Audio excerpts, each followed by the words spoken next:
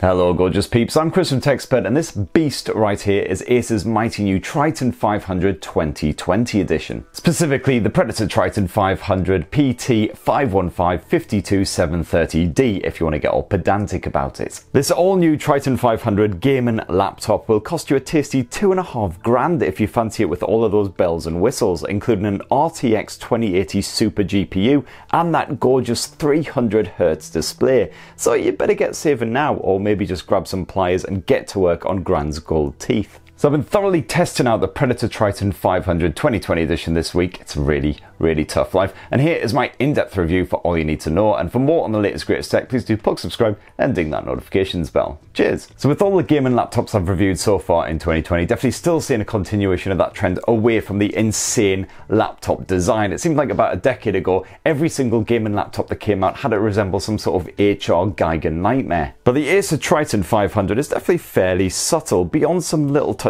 of flair here and there, such as these sloping lid corners and of course the obligatory light up lid logo. Of course Acer still can't resist going over the top in a few areas, and when you start up the Predator Triton 500 it certainly makes its presence felt.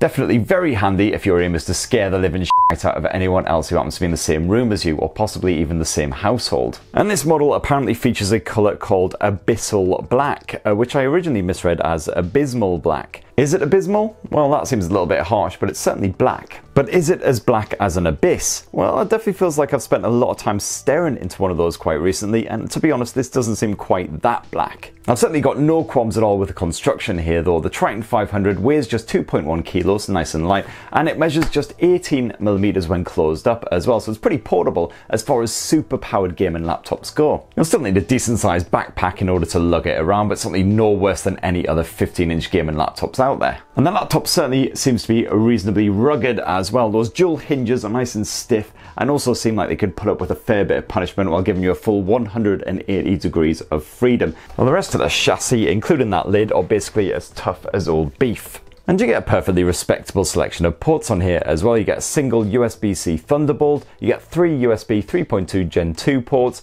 an HDMI 2.0 port, a mini display port, and of course an Ethernet port. And there's a good amount of storage in this thing as well, with a full 1TB SSD shunted away inside. And it's a nippy wee blighter as well. My Crystal Mark tests return read and write speeds well over 3 gigabits per second. Great stuff. And that keyboard on the whole is very agreeable as well, although not quite perfect. I love the firm key action and the way that each key springs instantly back into place as soon as it's been struck. Definitely no sticking or any issues like that. It feels like a premium board through and through. And as usual, of course, there's a general slathering of full-on RGB backlighting, and you can individually customize each key's color using the Acer Predator Sense app, which can be called up with a quick tap of this dedicated key right here on the right side of the board. Over there you'll also find some media controls, although there is no number pad action. The arrow keys do feel a wee bit squidged in, they're not set apart from the rest of the board, while Acer has also committed the cardinal sin of the single row enter key. Ugh. But apart from that, it's basically a thumbs up. Oh, and the touchpad, if anyone actually cares, is alright. It supports usual multi-swipe gestures and all that shenanigans, but it doesn't really like left clicking, and frankly I just hook up a mouse straight away. Now, one of the very first highlights of the Predator Triton 500 2020 edition, which definitely helps to elevate it over rivals, is that 15.6-inch IPS display. It is only a full HD panel sadly, so you will have to get hooked to a proper Ultra HD monitor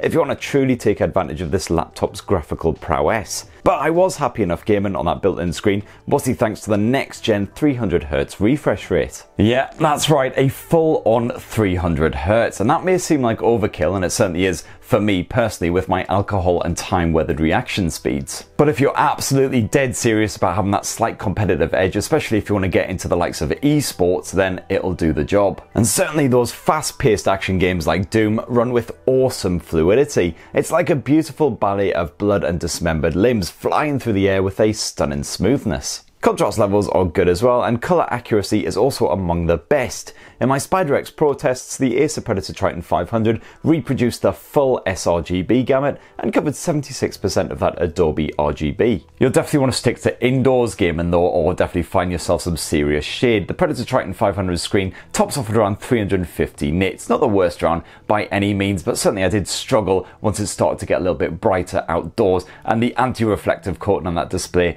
isn't the most anti-reflective effect, and I've certainly tested. The audio chops are really strong as well. You get full DTS:X Ultra support, and you'll definitely want to get a proper surround sound headset on the go to really take advantage. The actual built-in speakers are shunted away underneath the Predator Triton 500 chassis, and their sound is therefore a little bit muffled. It's absolutely fine for watching a video or something thanks to the high top volume, but when you're gaming, you'll definitely want to get a headset on the go to get that proper surround sound action. And now on to the second of the Predator Triton 500's highlights, and that is the performance. What you get here is a 10th gen Intel Core H series chipset, specifically the Intel Core i7 10875H. Now just a quick heads up, my review model came with 32 gigs of DDR4 RAM stuffed inside. It seems like the standard UK models, however, only come with 16 gigs, half the amount, but you should still expect nice smooth performance. As usual, Acer's Predator Sense app is on board to tweak the performance settings and monitor your rig. I've banged on about it plenty in the past, but the best bit is definitely the ability to crank up the performance and overclock that GPU nice and quick. And if you happen to like benchmarks in the same way that I like a nice large glass of chilled whiskey, then great news, that's exactly what's going to be coming at your face. So with the performance bumped up to those maximum levels, PC Mark 10 spat out a score of 6,749, and meanwhile Cinebench 10 offered up a score of 3,254. So definitely that 10th gen Intel chipset throwing its weight around and producing some really solid results. But of course, for blasting through all of the latest PC games with the ultra graphics settings enabled, you'll need a hot GPU, and the Predator Triton 500 certainly does not disappoint on that front. What you get stuffed in there is Nvidia's GeForce RTX 2080 Super. I ran a tasty bit of 3D Mark with the performance chops once again cranked up to the max, and unsurprisingly the results were really rather good. TimeSpy spaffed out an almighty score of 8,949. Meanwhile, Port Royal, which specifically measures the real-time ray tracing chops, also impressed with a score of 5,303. And the Triton 500 2020 also blazed through Firestrike Extreme with a result of 10,116. And I also decided to put the Predator through its paces with a bit of Strange Brigade benchmarking as well, and on the default graphics settings the average frame rate was 210, quite often pushing up towards those high 200s, and apparently at one point even breaking 400 frames per second.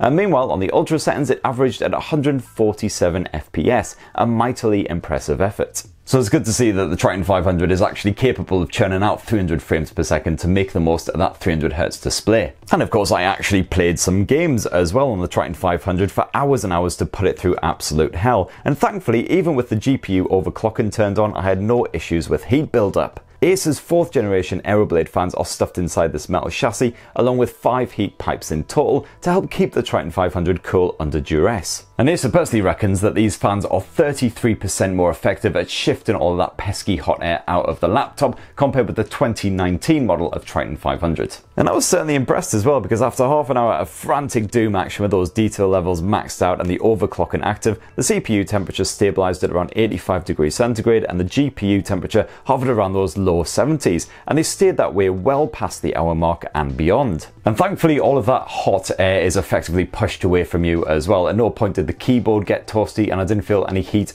creeping in around the edges or anything like that either. And sure, those fans do get pretty noisy at times, but considering all the effort they're putting in, they're really not too bad at all. And even in a long intense gaming session, the GPU usage rarely crept above 70%, while the CPU usage hovered around 30%. And if you fancy murdering your stupid so-called friends or just random strangers online, no issues with the connectivity whatsoever. We've of course got that Ethernet support and full Wi-Fi 6 support as well. I just stuck to the wireless connection and I found that was absolutely fine, no stutters or stammers at all. Of course the battery life is completely dreadful, not too surprising given the juice sucking internals in this thing. You'll get just over an hour of skull blasting fun times before a full battery is completely drained, and as usual you can't make use of the performance boosting features like that overclocking mode while you're away from the mains. And don't expect to get much longer battery life than that if you're simply browsing a bit of the web or doing some Netflix or something like that, because once again the Predator Triton 500 snuffed it in about an hour and 40 minutes from a full charge. So that right there is my full Acer Predator Triton 500 2020